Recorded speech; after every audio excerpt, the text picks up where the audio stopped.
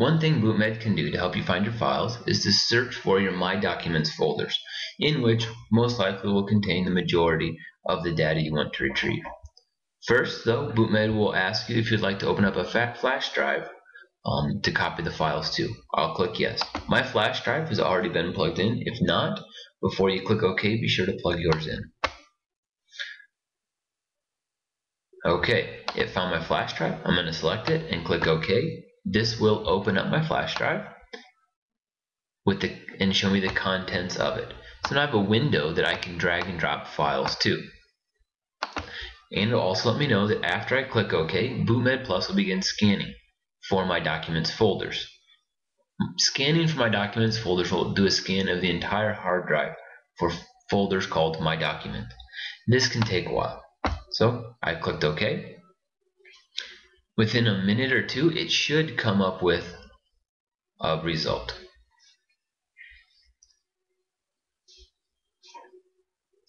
Okay, the results are in. It's found 2 My Documents folders. This is normal.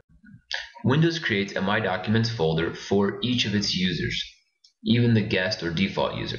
So I'm going to click OK, and it will now open the 2 My Documents folders. Let me rearrange the desktop a little bit so you can see. This My Documents folder is found under the folder Users and then Default. If you look here, you can see the name of the user. Inside the Users folder is a folder for each user with their name, and inside that folder is their Documents folder. So we can tell by looking at this that this is the folder for the default user, which isn't the user I'm looking for. In this window, we see that the user's name is Jake. This is the folder I'm looking for.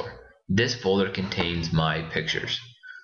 So I will now open up the My Pictures folder, and in here you can see the pictures that I'm looking for.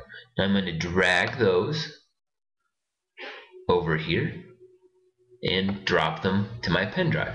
They've now been copied to my pen drive. One quick note. Windows 7 and possibly Vista organize the folders in My Documents differently than XP did. In XP, it had actual folders for my pictures, my music, and my videos inside the My Documents folder. In Windows 7, it simply created links inside the My Documents folder to the folders which hold my music, my pictures, and my videos.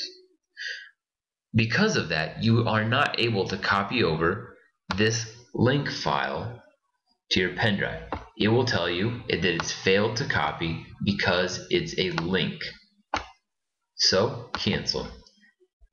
If you're unable to find your videos or pictures or music folders, the best thing to do is click on your username, and in here you will find all of the folders associated with your Windows account.